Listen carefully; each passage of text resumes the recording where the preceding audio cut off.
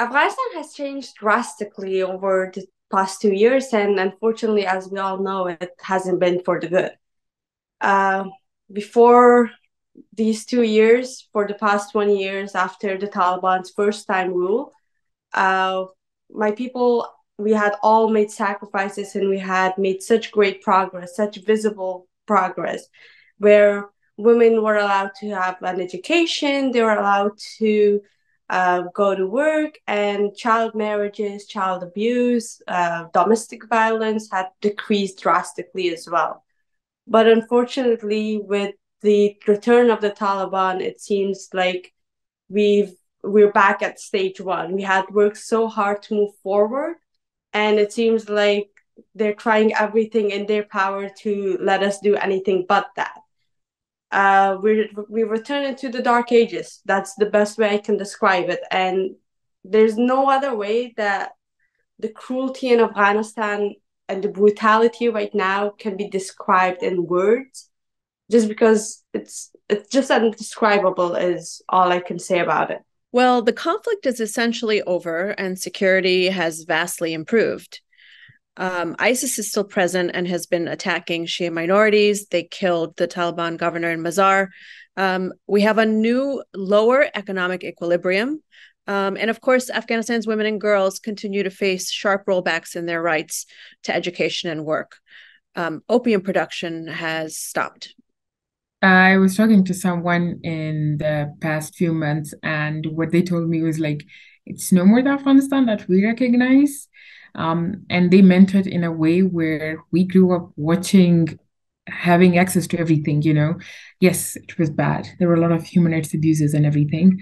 But then at the same time, we had a constitution where you had the rights, even if they were not put in practice. And today's Afghanistan is somewhere where it's legal not to go to school.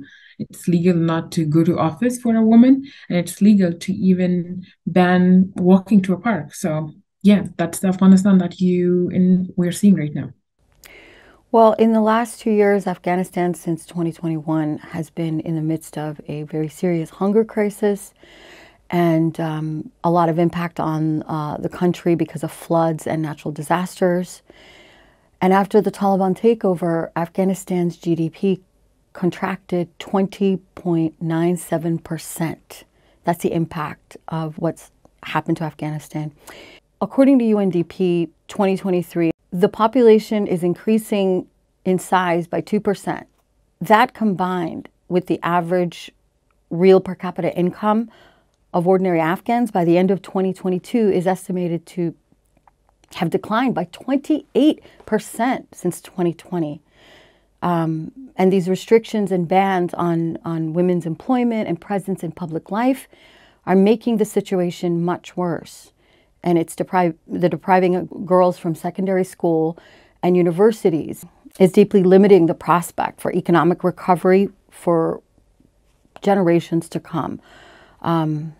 That's the situation that I see so far in Afghanistan.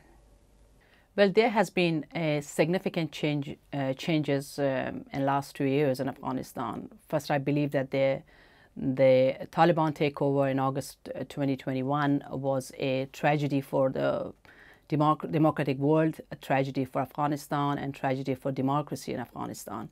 So, but that by itself was a negative event that happened in Afghanistan. In many other aspects, white was negative because there was a suppression of women's rights, there was a suppression of freedom of speech. Large number of people left the country due to economic crisis, political instability, fear of violence, and fear of being threatened, killed, detained. That by itself brought an instability in the country. So overall, it has been a negative